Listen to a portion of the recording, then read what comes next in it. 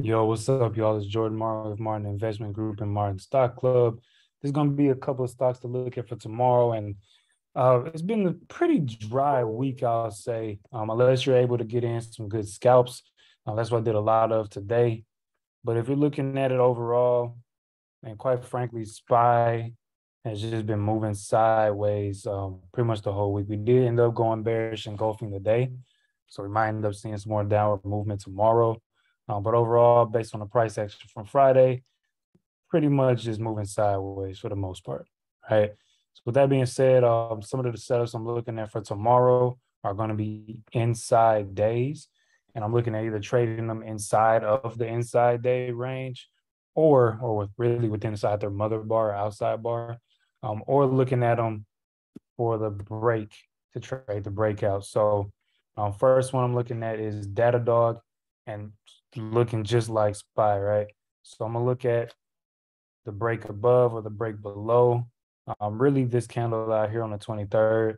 So if we can break out that range, I want to see, really want to see some move upward right here after we've been so sold off. But of course, if we come down, then here's my target to the downside, this low. If we can break a move up, then we got some ways to go. Probably take profits at about 92, and then take profits again around 94, and then 95, right? So that's going to be trailing stops, like I always call out in the Discord. As the stock moves in our favor, I prefer not to trim contracts, but I really want to get and squeeze the most out of whatever I have. So that'll be just moving a stop loss along the way, and trailing it rather than taking off profit and letting a few contracts run. We want to go get the most we can with all our contracts. So I'm gonna set an alert for that break of this high, which is 90.07. So I'm gonna set an alert for 90.11 just so I get alerted that we are indeed making highs.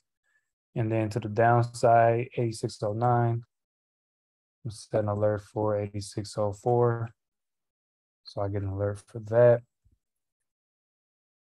We got DocuSign. Same deal, right? With DocuSign, ultimately, I really want to break this low first before I try to trade this. It's not enough room.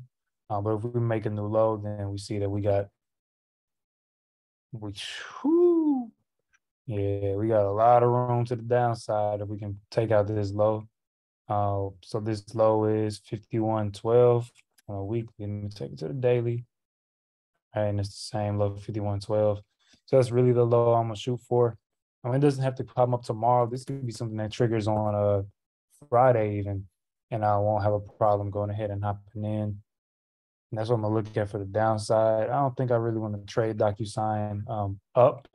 It's an opportunity, but I really like the chances if we go down. I'll still set an alert for the upward move, 54.65.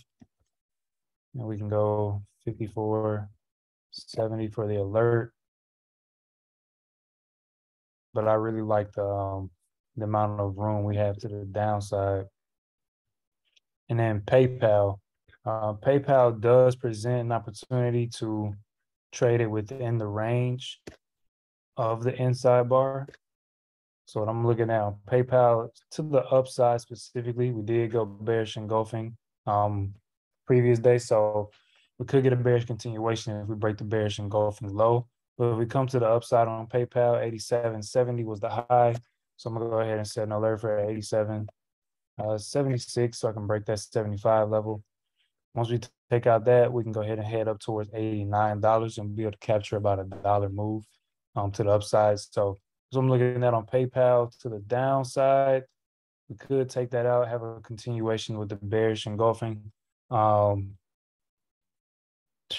I don't know if I really want to trade that either. Kind of like DocuSign is, it's going to have to make a decent size move. I'm not really sure how much more of the move is going to come and if it's worth getting in after that move's already been made. Still going to set the alert so I can be aware and I can come back and look at it. Set it at 84.09. And that's it. So those are three stocks I'm looking at. Of course, there's always more.